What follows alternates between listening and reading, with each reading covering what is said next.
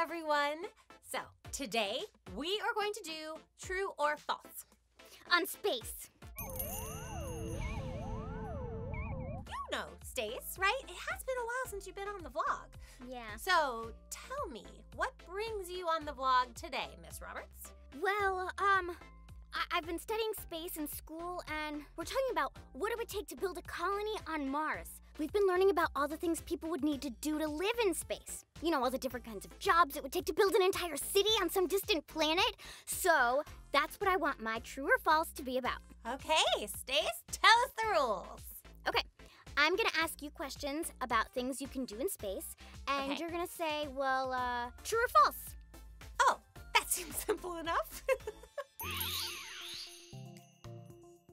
True or false? We need fashion designers in space. False. That's false. I think that's false. It's true. If we're building a home on Mars or some other planet, we need clothes not just to work in, but to hang out in that are appropriate for space, but also express our individual style. Oh, good point. Next. Okay, true or false? There's only freeze-dried food in space.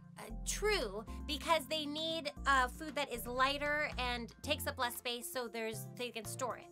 False! We're learning how to grow our own food on Mars. So we'll need farmers and chefs and nutritionists who will make sure we have plenty of yummy, balanced breakfasts. Only breakfast? I love breakfast. You do love Okay. breakfast. True or false? The only way to live on Mars is in a spaceship or a special space tent. Space tent? She definitely made that up. You definitely made that up. Okay, I did. Yeah, I Right. made that up. But we are gonna need designers and architects to create all the buildings we'll live in. Yes, of course. Final true or false? We will need vloggers.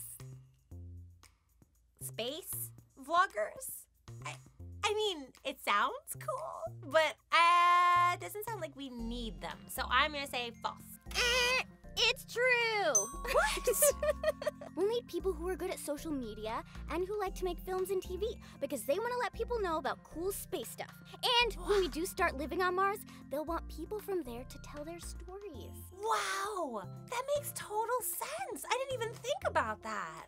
I never really thought about all the different careers out there in space other than the obvious ones like astronaut or scientist. Oh, we'll still need those, and engineers, and all the other cool jobs people do to get us into space. But once we're there, the sky's the limit.